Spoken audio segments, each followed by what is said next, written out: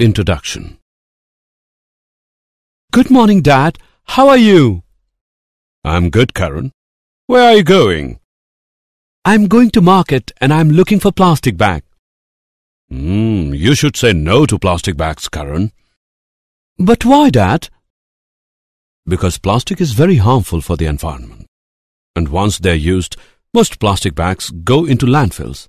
And on burning, they release toxic gases that are very dangerous to environment as well as human health. Okay, Dad. From today, I will not use plastic bags. In this lesson, you will learn environmental issues. Objectives.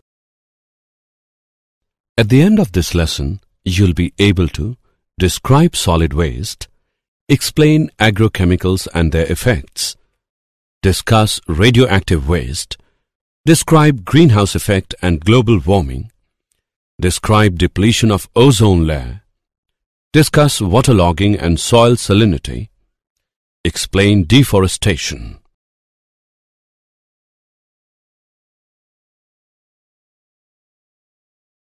Solid wastes. Solid waste is any garbage, sludge from a wastewater treatment plant and other discarded materials including solid, liquid, semi-solid or contained gaseous materials. Example of solid waste. Waste tires, septage, scrap material, latex paints, furniture and toys, discarded appliances and vehicles, aerosol cans, paint cans, and compressed gas cylinders. Solid waste can be categorized into three types: biodegradable, recyclable, and non-biodegradable.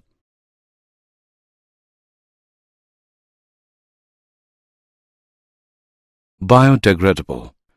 Biodegradable waste is waste that can be decomposed by living organisms. With a proper treatment, it can be used for composting, animal feed, or converted into energy. Biodegradable waste accounts for approximately 60% of municipal waste. The most common types of biodegradable waste are food waste, garden waste, paper and cardboard waste, and biodegradable plastics. Recyclable. The recyclable waste is the waste that can be processed into new products to prevent waste of potentially useful materials. Benefits of recycling. Conserve and protect valuable resources and protect the environment. We can make the world cleaner and greener. This technique eliminates non-biodegradable waste.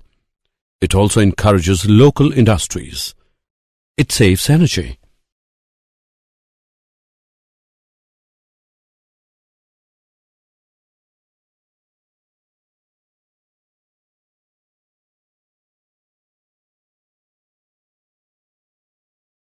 Non-biodegradable. Non-biodegradable is a material that will not get degraded by the natural process. This waste produces long-lasting effects such as landfills in which toxic pollutants contaminate groundwater. The examples of non-biodegradable wastes are plastic, glass, metals, etc. Some dangerous chemicals and toxins are also non-biodegradable waste.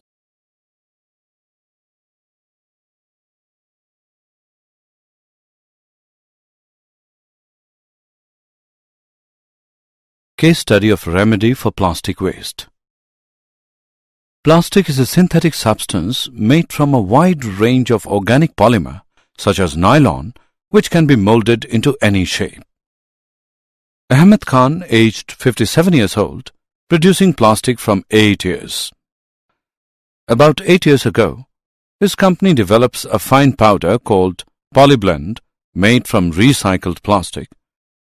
This mixture is then mixed with bitumen, and then the developed mixture is used to lay roads. In this way, all the plastic waste has been used effectively.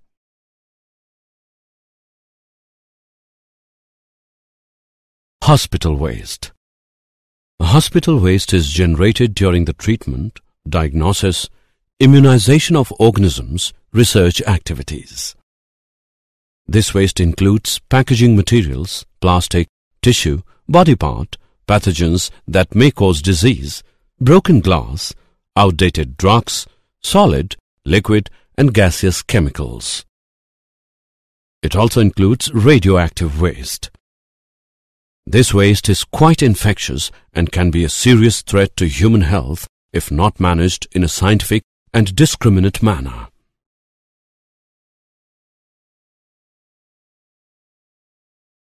Electronic waste, e-waste. E-waste is the disposal of electronic products such as televisions, computers, etc. Improper disposal of e-waste affects human health and environment because certain electronic products contain toxic substances. Television contains lead, mercury, cadmium, etc.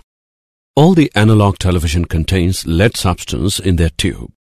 Lead is very toxic to humans, especially to children. Mercury is highly toxic even in low doses also. It can damage brain and kidney. If a person is exposed to high levels of cadmium for a long time, then cadmium can damage kidney, liver and bone. Agrochemicals and their effects. Agrochemicals are the chemicals that are used in agriculture as pesticide, fertilizer, soil conditioners, etc. Types of agrochemicals. Fertilizers. These are the substances which are used to increase the nutrient amount in the land. It increases the rate of crop production. The most commonly used compounds in fertilizer are phosphorus, nitrogen and potassium. Liming and acidifying agents. Crops planted in the soil are either too acidic or alkaline. Due to the acidic or alkaline nature of soil, crop cannot obtain proper nutrient from the soil. Acidic soils are commonly neutralized by adding compounds that contain calcium, usually in the powdered form of limestone. Types of agrochemicals. Soil conditioners. This type of substance is added to make the soil condition better by means of enhancing the aeration and water holding capacity. Manures, crop residues, etc. are used in the production of soil conditioner. Pesticides. These are the chemicals used to kill a variety of pests such as insects, unwanted plants, etc. Some chemicals are also used in animal husbandry such as antibiotics and hormones. Case study of organic farming. Organic farming can be expensive or can be cheaper depending upon where you live. India's farmers are following organic methods of farming. Organic fertilizer and natural pest control are the only tools available to these farmers as their financial status is not good. Ramesh Chandra Dagar manage all the agricultural processes in a chain which support each other and follow sustainable development. Radioactive wastes. Radioactive wastes are waste materials contaminated by radioactivity above certain levels. The effects of radioactive material on human body can be very light, such as reddening of skin, and the effects could be serious, such as early death or cancer. The degree of damage to the human body depends upon the amount of radiation exposure, the time for which radiation is exposed, the type of radiation. Exposure to lower doses of radiation leads to an increased risk of cancer or decreased fertility. Children are more sensitive to radiation than adults. Greenhouse effect and global warming. The surface of the earth heats up due to the gases present in the atmosphere that trap solar radiation and emit infrared radiation is called greenhouse effect. The gases present in the atmosphere, such as water vapor, carbon dioxide, chlorofluorocarbon, nitrous oxide, methane, etc. are called greenhouse gases.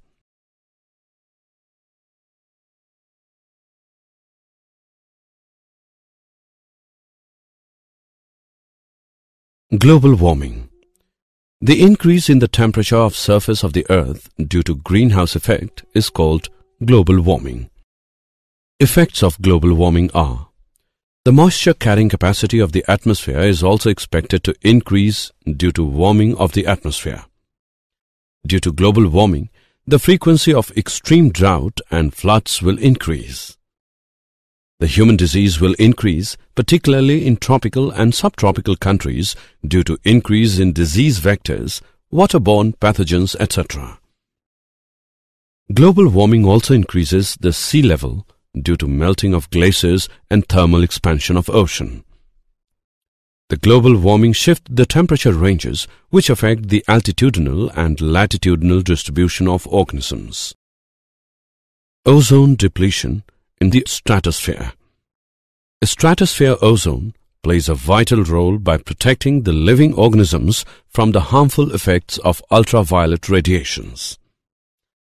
A number of pollutants enter into the stratosphere and deplete the ozone layer. These pollutants include CFC, methane, nitrous oxide, etc. CFCs are the most damaging agents of ozone layer. They produce active chlorine in the presence of UV radiation. Effect of ozone depletion. The increased UV radiation increases the incidence of cataract, skin cancer. It also declines the functioning of immune system. The increased level of UV radiation damages nucleic acids in the living organisms. UV radiation inhibits photosynthesis in plants and phytoplankton, which in turn affect food chain.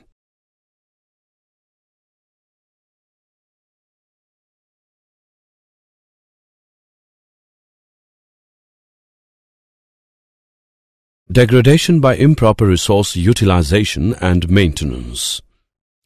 Natural resources are degraded by soil erosion and desertification. The removal of top fertile soil is called soil erosion. Raindrops can be a major problem for farmers when it strikes the bare soil. Rain washes out soil and splashes soil into the air. Desertification is the process by which fertile land or an arid land into a desert through indiscriminate human action such as overgrazing, repeated burning, intensive farming.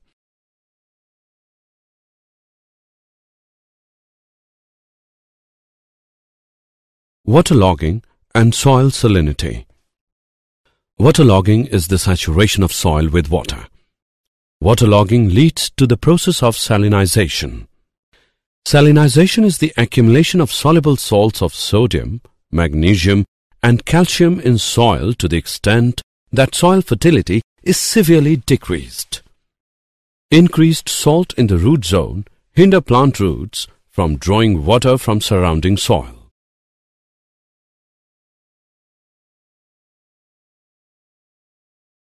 Deforestation. Destruction of forests is called deforestation. World's forest cover has been shrinking rapidly, especially in the developing countries located in tropics. Causes of deforestation. Explosion of human population. Human being has cleared large areas of forests for agriculture, housing, factories and other activities. Overgrazing. The excessive grazing to an extent damages the land. Pests. Many kinds of pests and insects destroy trees by eating up leaves and spreading diseases. Fires. It destroys the fully grown trees, seeds, and it can damage animal life also. Weather. Extreme weather conditions such as heat, storms, destroy forests.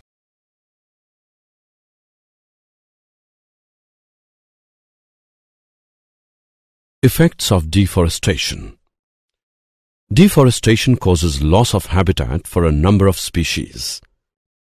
Deforestation causes climate changes. Deforestation also destroys canopy which blocks the sunlight. This disruption leads to affect plant and animal life. Deforestation leads to destruction of flora and fauna. The process of restocking new trees in areas where they have been removed by cutting or other means is called reforestation.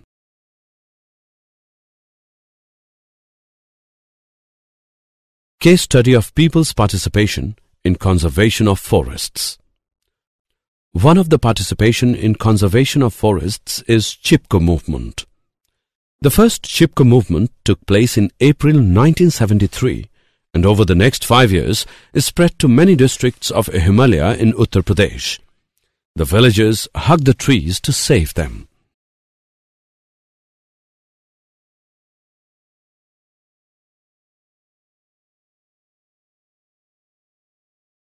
Did you know?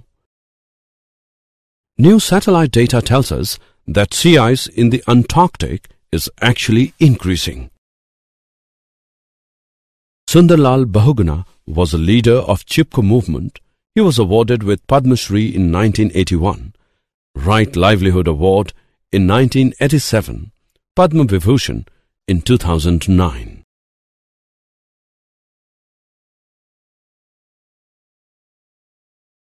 Summary. Let us summarize what we have learned. Solid waste is any garbage, sludge from a waste water treatment plant. Solid waste can be categorized into 3 types: biodegradable, recyclable, and non-biodegradable. E-waste is the disposal of electronic products such as televisions, computers, etc. Agrochemicals are the chemicals that are used in agriculture as pesticide, fertilizer, soil conditioners, etc. Radioactive wastes are waste materials contaminated by radioactivity above certain levels. The surface of the earth heats up due to the gases present in the atmosphere that trap solar radiation and emit infrared radiation is called greenhouse effect. The gases present in the atmosphere are called greenhouse gases.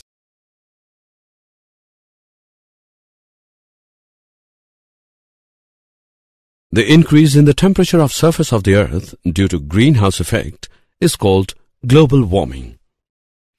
CFCs are the most damaging agents of ozone layer. They produce active chlorine in the presence of UV radiation. The removal of top fertile soil is called soil erosion. Desertification is the process by which fertile land or an arid land into a desert through indiscriminate human action such as overgrazing, repeated burning, intensive farming. Waterlogging is the saturation of soil with water. Waterlogging leads to process of salinization. Destruction of forests is called deforestation. The process of reckoning new trees in areas where they have been removed by cutting or other means is called reforestation.